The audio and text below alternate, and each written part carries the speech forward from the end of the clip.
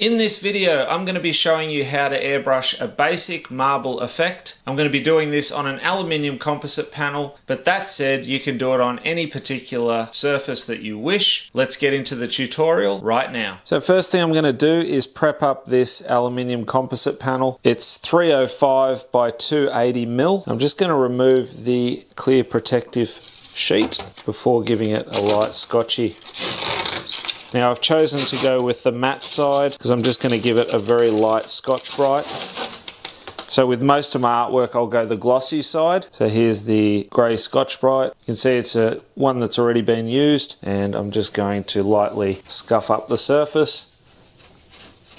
I'm just going to clean the surface with a bit of wax and grease remover, this one by DNA Paints. It's nice and convenient because in the aerosol, so just spray a bit of that on the surface. Then using paper towel, I'm going to give that a clean. So wipe it in with one paper towel and then come back over the top with another clean one.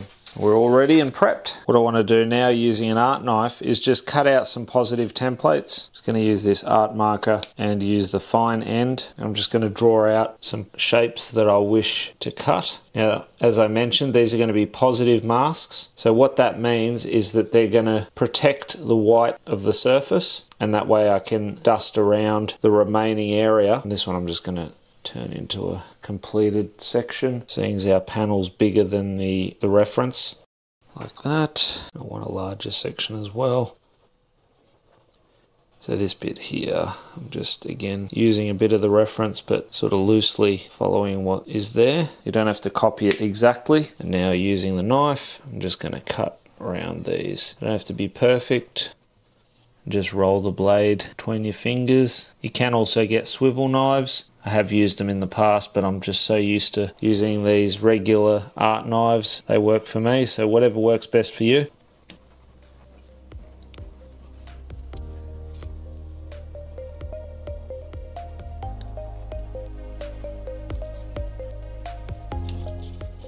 So there we have it, some positive masks that I can use to mask up some of these areas and to create our marble texture. So now I'm going to just lay these down. I am utilizing a reference image by Canva. If you're interested to learn more about Canva, I will leave a link in the description below. You can check that out. You can even install it free and have a bit of a play with it and see if it's a good graphic solution for you. So there we've placed the 4 pieces. I think this one I'm going to move over to the edge a little bit, twist that like so, that one there, move that over. Okay, happy with that. Now I'm completely aware this is aluminium or aluminum for all of our US viewers. These magnets obviously don't stick. However, the weight of the magnet is enough just to secure it somewhat into place. I'm not too concerned. If it moves a little bit, it's not the end of the world. What I want to create first is an extremely light grey tone. So I'm going to mix it up using the transparent base and true black. I don't want it to be a completely opaque grey like the foundation grey, hence why I'm using the transparent base, and by putting drops of black in that you'll see what happens. Just using one of the Trident mixing bottles, the 50ml ones. They're nice and handy because they've got the marble in them. And what I'm going to do is just tip a bit of the transparent base in there first. I'm doing all this by eye. It's not necessarily measured out. I'll make up enough so I can use it on another artwork. And at this stage, I'm not going to add any reducer yet. I'm going to test it first. And now I'm just going to do some drops of black. Should be enough at the moment. Test that. So I don't know what exactly that was. Maybe 10 drops all up. Give it a good shake. And you can see I've got a nice grey tone. And I think that's pretty good for the first tone. Just putting that transparent grey, or you could call it extremely weak transparent black. What I want to do is just dust around these areas with that grey ever so slightly. It's going to be hardly visible. That's what I want.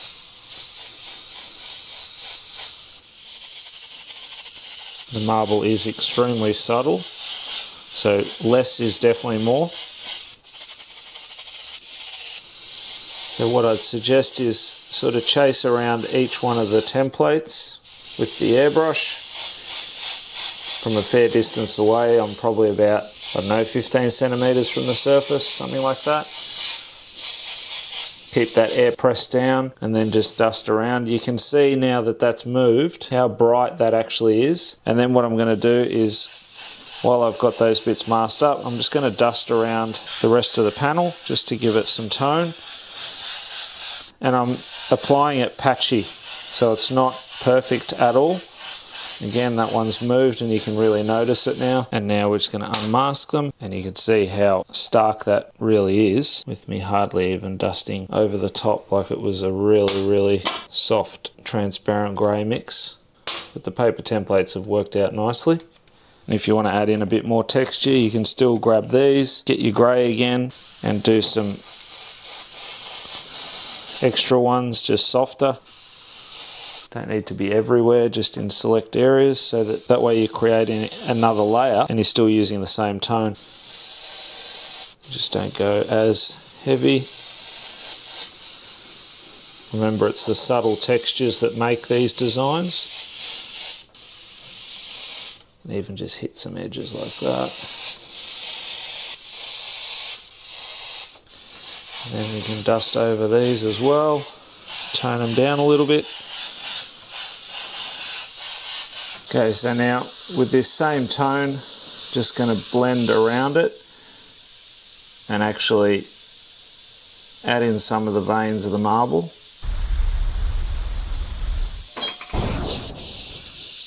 If you spider out a little bit, that's fine. You can even do some finer veins like that and blow it back out.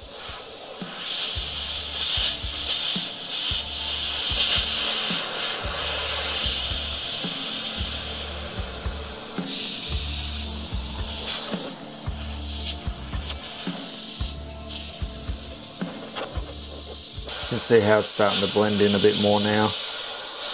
Just chasing that outside edge.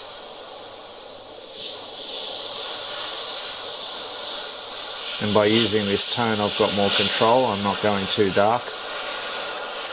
And we want it nice and subtle, and then I'll go that really dark tone to finish it off, and you'll notice the difference.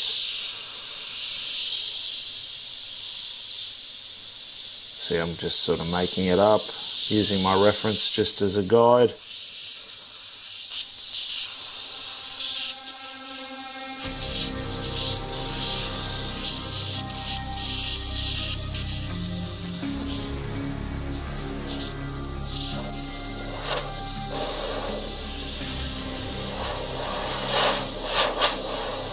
You can see how I'm further away to dust in these areas and then up nice and close for the sharper ones. Same with when I'm following the edge, these are more subtle, so I'm deliberately further away for those areas. And then on here, where I want to get rid of that paper mask edge, I'm up nice and close.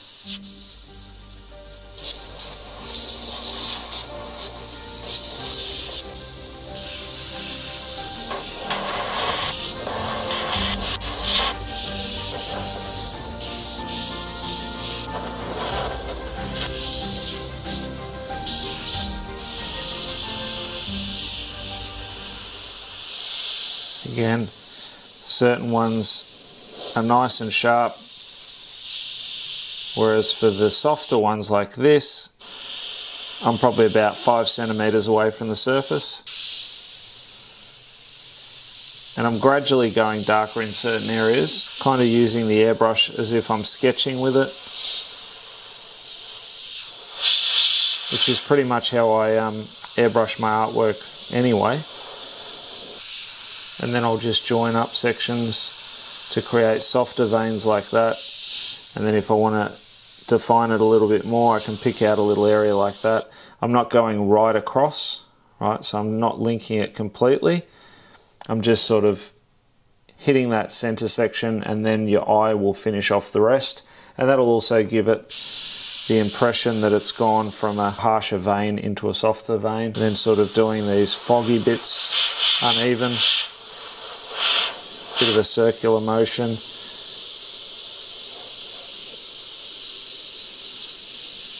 So you want to do some of those areas, but not too many, not everywhere. So this design in particular, it's very much one of those things where you just got to do it bit by bit, step back and have a look. And whenever you step back from your artwork, what you can do, a little tip, is squint your eyes and hold your reference up. So you're sort of looking at the reference and your image with your eyes squinted. And what that's going to do is it's going to cut out all of the detail and just show you all the shapes and shadows. And it'll also give you a good indication of where your shadows and highlights are, like what strength they're at, and whether or not you're running fairly accurate with your work. Obviously for me, because my eyesight's pretty bad, hence why I wear glasses, I can just take my glasses off and I get that blur happening quite easily. So again, just chasing these ones specifically because of that real harsh edge that we created when I did the dusting and I left that positive mask on there. It's really noticeable, but at least I've got that bright whiteness to a certain extent and I can just dust over it and I'm getting a nice variation between the tone.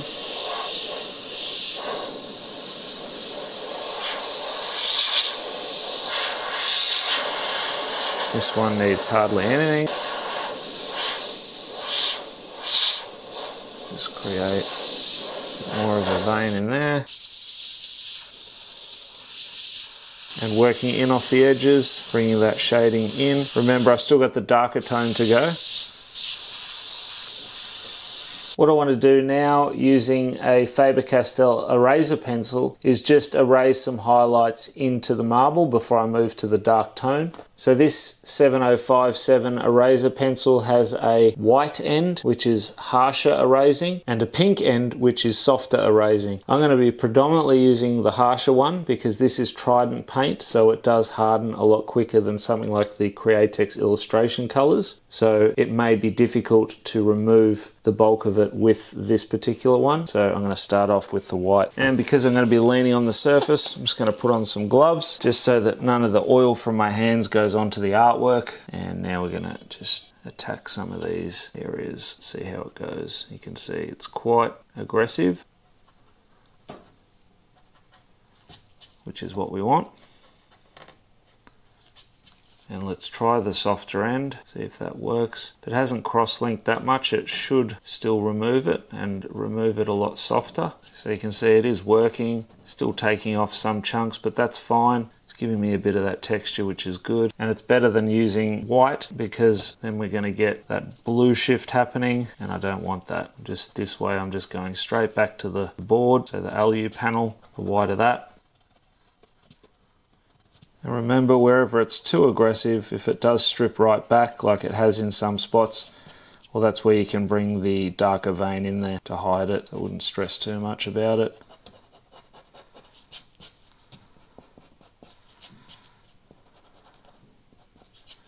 See that there? That's pretty ugly.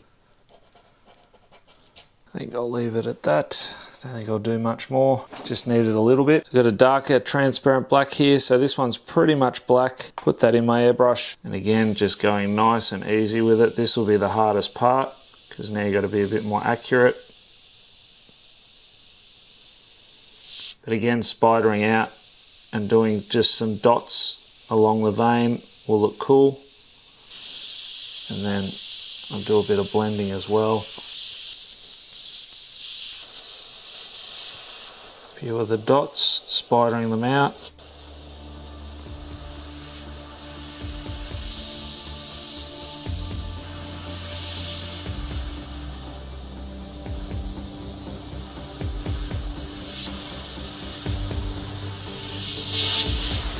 Now remember, you got to be very careful with the stronger black now, because if you pull back too far on that trigger, it'll spider out on you. But yeah, just be careful.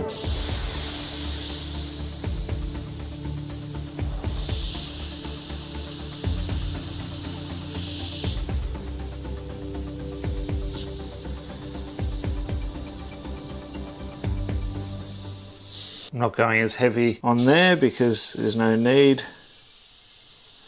So So you want to vary the harshness, some areas soft, some areas heavier, just like I did in the first layer. I wouldn't say it's a super difficult effect. I mean, you do need a bit of control for this step, but on the same token, it is forgiving because they're not necessarily perfect lines anyway. But what is difficult is to keep nice and subtle. So I'd probably urge that more than anything on this one. Just go nice and easy with it. Gradually build up areas and darken them. And just don't be too heavy-handed.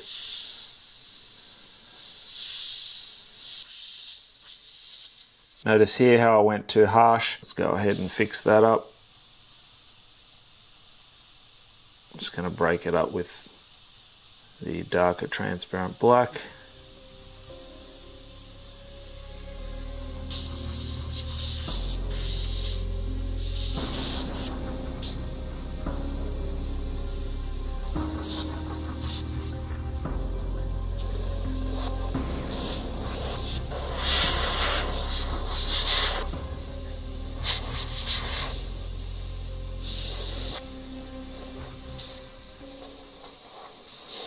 Another section where it's a bit bright, just dusting over that.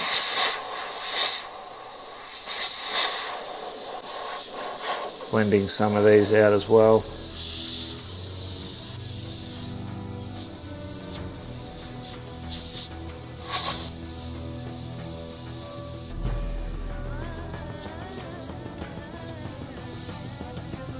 Even blowouts like that, not too concerned about, just adds to the effect.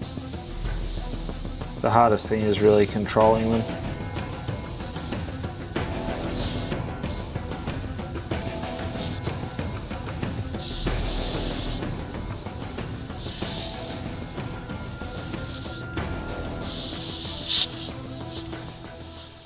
Okay, so I think some of these veins in the marble need to go just a fraction darker in spots. So I've actually got some reducer in my cup. You can see there's quite a bit in there, just under half a cup, and I've just filled the rest up with some black. Because I've been so cautious with this, I could have actually skipped to this step first off and just gone with the darker tone, that solid black. So it just means I have to now go over the top. I'm not going to go over everything though. I'm going to just darken some areas that I wish to darken and leave some of that mid-tone in there, just so it's not a complete waste of time.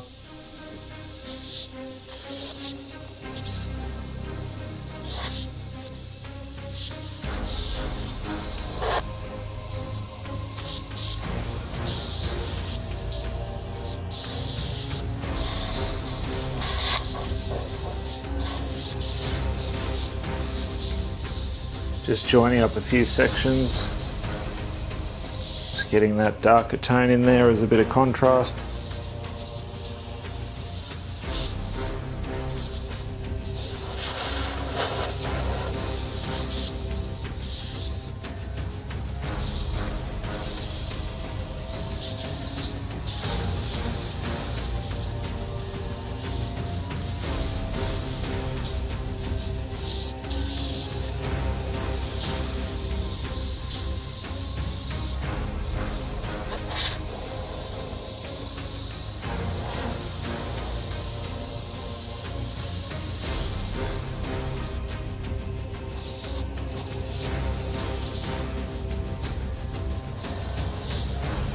Getting a few darker spots here and there.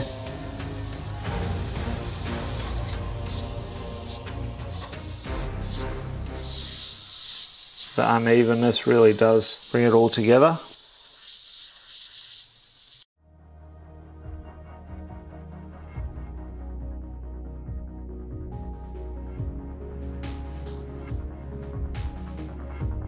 So now that you know how to airbrush marble, why not take a look at some more special effects? I'll pop some links in the description below to those videos as well as the playlist. And to continue your learning, be sure to check out some of the other videos and playlists that I've got listed here. And until next time, go grab your airbrush, do some amazing artwork yourself, and I'll see you again very, very soon in the next video. Thanks for watching. Bye for now.